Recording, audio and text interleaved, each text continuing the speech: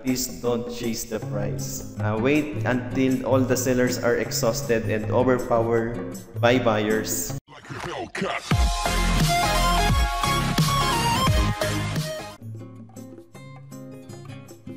Hello mga traders, kumusta ang ating linggo? So ngayon, i-discuss natin or i-dissect natin ang nangyari sa apvi. Okay, so ano nga ba nangyari sa apvi? So tingin natin ay maraming muling naipit sa apvi. Isang bagong stock na nag-list through introduction sa PSE. Okay, so alam natin, sigurado marami na namang naipit dito sa taas. And bago natin ito i-dissect, ang nakikita nating problema is paulit-ulit lang yung nangyayari. May mga naipit sa dito, bumili sa taas, ngayon naipit sila. Pero bumili sa bumili sa 4 pesos above, naipit din sila. At sabi nung iba, yung daw bumili sa at bumili sa dito, sila din daw yung bumili sa taas ng apvi. Sana naman hindi totoo. Pero discuss natin kung bakit nangyayari yun. Okay. Marami tayong mga kaibigan na bagong traders, bagong pasok lang sa investing, which is madalas silang nabiging biktima. Bago natin i-dissect ang apvi, alamin muna natin yung mga reason bakit ba nalulugi ang mga newbies in trading. Okay, so what are the reasons? First, maybe they are being hyped. May nakita silang mga post sa stock sa labas, sa Facebook or sa social media, na nakikita nila na kapag nag-invest ka pala sa stocks, yung 10,000 mo pwedeng maging 1 million, pwedeng maging, for example, yung 100,000 mo in 1 year, pwedeng maging 500,000, mga ganun. So, akala nila ay maganda talaga ang stocks at ganun kabilis kumita sa stocks. Actually, pwede ka naman talagang kumita sa stocks. So, that is the first reason. And then may magsasabi na, bumili tayo ng stock na to kasi maganda to. Kita sa Facebook, sa mga Facebook, may mga nakapost na stock. And then, without analyzing, bibili na. So, naha-hype yung mga bago. So, yun yung first reason. So, dapat, as a newbie, iwasan nating magpa-hype. So, huwag niyong habulin yung mga lumilipad na stock. Huwag niyong habulin bilhin pataas. Kasi ang iniisip natin, may ibebenta natin ng higher pa. So, buy high, sell higher, which is not true. But what is happening is, we buy high, we sell lower. Nakakagawa lang ng buy high, sell higher is yung mga veterans na sa stock trading. Pero kung newbies ka, don't try to attempt that buy on breakout or buy high, sell higher. Minsan tama yan, pero madalas mali yan. So, yun ang reason kaya nalulugi yung mga newbies sa stocks. Second is, they think that stock market is a quick rich. Para bang, ito na yon, dito na ako yayaman. Pasukin na natin yung stocks. Yun yung iniisip ng karamihang bago na, okay, mag-invest tayo ng 100,000 in 2 years or 1 year, 1 million na to, bili tayo ng sasakyan, bili tayo ng bahay. So, ganun yung iniisip nila. But actually, there is no free money in stock. Lalo kung day trading kayo or scalping, there's no free money. Somebody needs to lose in order for others to gain. No? So it's a zero-sum game. May malulugi, may kikita. So there's no easy money and there's no free money. And everyone in the stock market is yun yung mindset nila. So how can you win against them? Okay, so kung matagal na sila tapos bago ka pa lang, cannot win against them. Stock market is an avenue wherein you can grow your money, wherein you can gain, but not quick. Okay? So mostly yung mga quick, sila rin yung mga nagiging quick loser. Okay, next. Next is rely too much on technical analysis. Yan yung nagiging problema sa mga bagong traders. Konting yung panood sa YouTube about technical analysis, konting basa ng book, and then test na with the real account or real money. Without analyzing or without knowing everything na dapat nilang malaman. So yun yung nagiging, oh no! Yun yung nagiging problema natin. Actually, hindi naman masama ang technical analysis. We need really technical analysis for us to analyze the stock. Price structure, chart structure. Okay, next, ito yung last. Newbies don't like fundamental analysis. Oh no! This is the reason why stocks are going higher and why stocks are going lower. So, to all newbies dyan, take time to study fundamentals. So, if you want to be consistent in trading, if you want your money to grow in trading and investing, you should learn fundamentals, not just technicals. Okay, so ngayon naman, punta na tayo sa APBI. Ano ba yung nangyari sa APBI? So, at the beginning, nag-rally siya ng 2,000%. Halos ilang minuto lang to. 45 minutes, 2,000% na siya. And then after that, nagkaroon na ng bottom. Nakailang % pa to. Nag-frozen kasi sobrang dami nung... Pag nagpo-frozen ng stock, meaning nahihit niya yung dynamic or yung maximum price na dapat lang i-sell or i-buy. 20% I believe ng current price is the dynamic. So pag nagganon, pag tinamaan yung dynamic and massive yung selling, nagkakaroon ng frozen. And then after that, nagsimula nang bumagsak. Okay, so bago natin pag-aralan yung chart, punta muna tayo sa fundamental analysis. Sino ba to si APBI? APBI is property company owned by RLC. Okay? And then, paano nakapasok si APBI sa PSE? So, ang ginawa ni RLC is last August 2015, okay, August 2015, nag-declare siya ng dividend sa lahat ng holder ni RLC. Okay, so instead of money ang ibigay, ang ibinigay niya is share of APBI. So, yung mga may hawak ng RLC, binigyan sila ng shares, may computation yun kung ilan, ng APBI. And then, APBI is nag-apply sila, ipapasok sa PSE through introductory process or through introduction. That's why wala siyang ceiling and flooring. Katulad rin yan ng lifting of stocks. Walang floor, walang ceiling. Okay, ngayon, kung ako ay bibili ng APBI, first thing I need to know is ano yung fundamental analysis nito? Ano yung financial statement? How much do we value the company itself?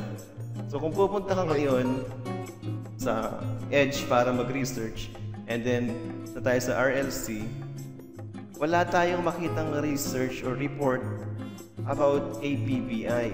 So, hindi natin makita yung financial statement niya. Hindi sila naglabas. And even dito sa news, kung babasahin yung news, wala namang inilabas na clear plan itong si RLC, Gokong Wei, kung ano yung gagawin nila sa APBI.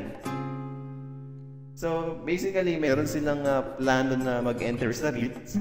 Meron din silang tinatayong casino. So, it's either, according sa speculation, it's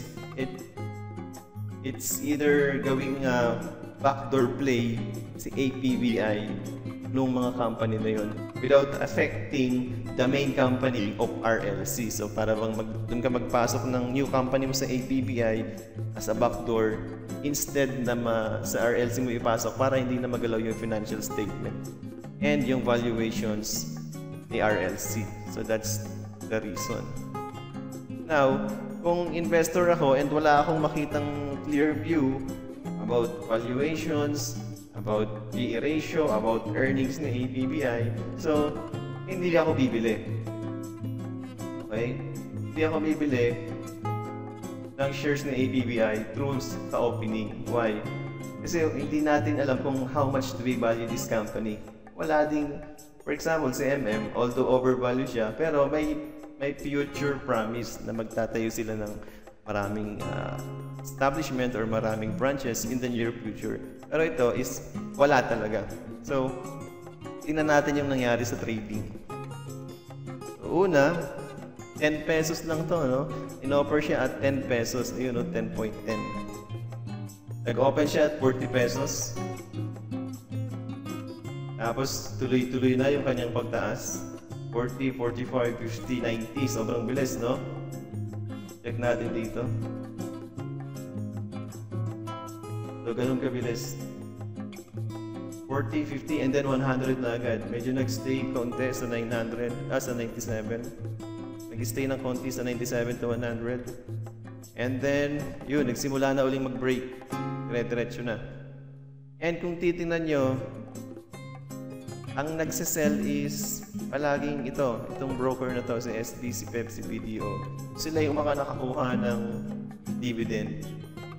And then kung mapapansin nyo, ang bumibili is puro retailers. Ito yung mga sinasabi kong mga newbie in the market which are trying to buy high and think to sell higher. Actually, may mga tumama naman. May mga naka-jackpot din. So yun yung mga naunang matatapang. Kung nakabili sila sa around konti lang yung nakabili sa 50, 100 agad. So nag-conso sa 100 tapos dumire-diretso na 160, 180, 200, 230. May bumili pang 240. Ito yata yung peak. And that is Call Boys. 100 shares, 24,000 shares, 24,000 pesos. So yung Call ang nakabili ng highest price at 240. 100 shares, that's at least 24,000. And then mula doon bumagsak na. Kung mapapansin nyo, massive selling. Yan o, massive selling. Meaning ng massive is isang tao lang or isang broker lang yung nagbenta ng sobrang dami at almost the same time. So bulk sell yan. Naghati-hati pa itong mga retailers na ito para saluhin. And then, ganun uli ang nangyari. Puro bulk selling na. May bumibili, pero hindi nakakalaban yung price kasi nga, mostly speculative, walang value yung stock. Walang value yung company. Actually, this is a, ang property lang ito ni Albus is 2 hectares lots. Let's see. Okay, so ang value lang halos ito kung titingnan nyo is ito lang. According to research, they only have 2 hectares and owning a north wing of Robinson's Place in Ilocos Mall, located in San Nicolas, Ilocos Norte. So, yun lang so far yung alam natin. That's all yung asset nito. Sa ngayon, kasi yun lang yung ipinakita sa news. So, medyo kailangan natin ng deep research for this para malaman kung ano talaga yung valuation.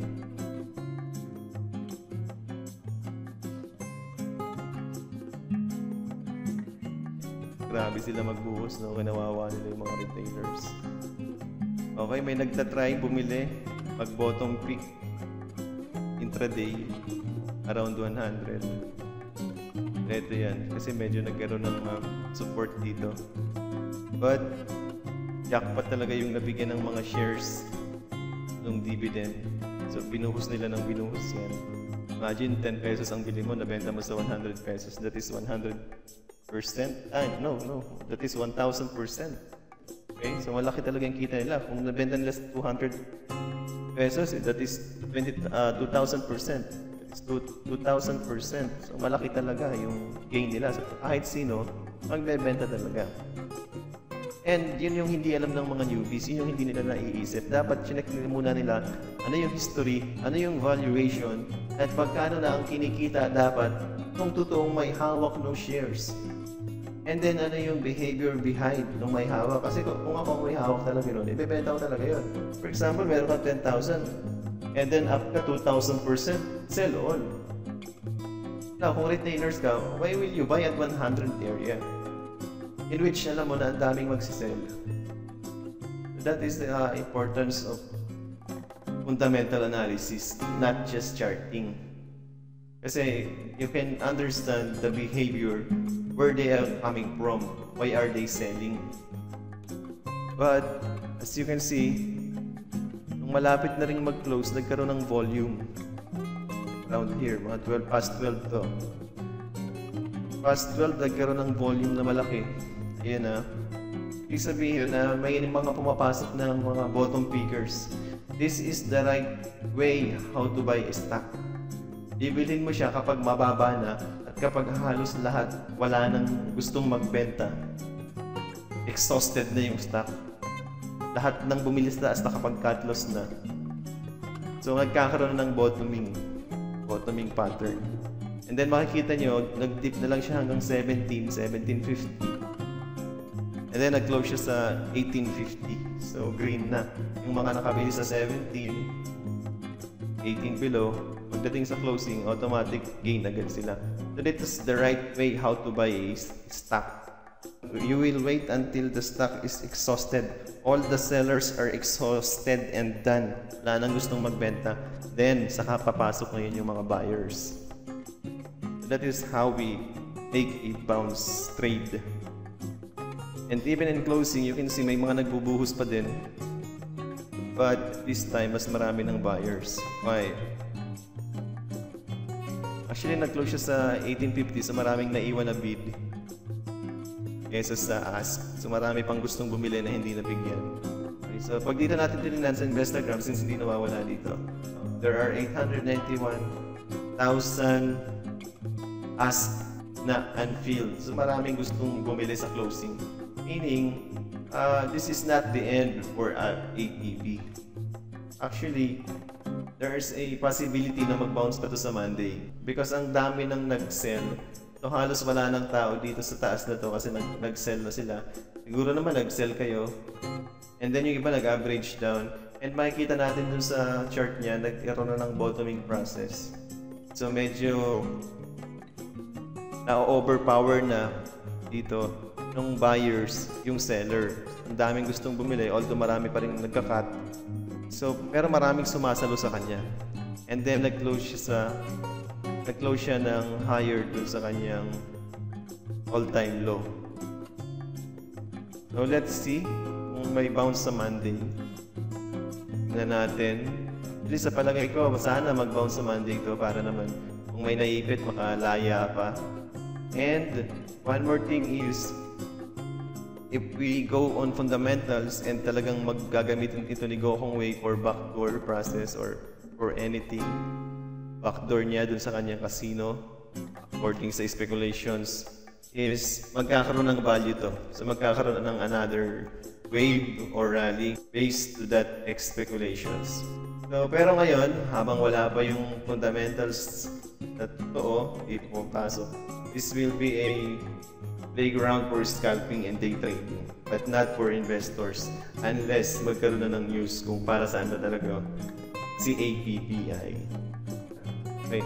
So, reminders to all newbies out there. Huwag niyong kalimutan yung diniscuss natin ngayon. Sana makatulong sa inyo to. Number 1, don't get hype. Huwag kayong maniwala sa hype. You will not become rich quick in stock market. Minsan makaka-jackpot kayo pero madalas mamalasin kayo. So, this is not a casino wherein you can gamble. No? So, mag-ingat. Ingat kayong lahat. You can rely on technical analysis. Yes, we need this. But don't forget fundamental analysis. This is the reason why stocks going up or going down. This is most important. Okay? And then, next time na makakita kayo ng ceiling prices or start or stock na mga nagrarally, please don't chase the price. Okay? Wait for it to consolidate, and then wait until all the sellers are exhausted and overpowered by buyers, and then saka natin makikita na magko-consolidate yung chart. Then that's the time to entry. Okay. If you want to learn more about analysis, just comment below. Just ask anything, and then we will try to answer that. Like a Hellcat.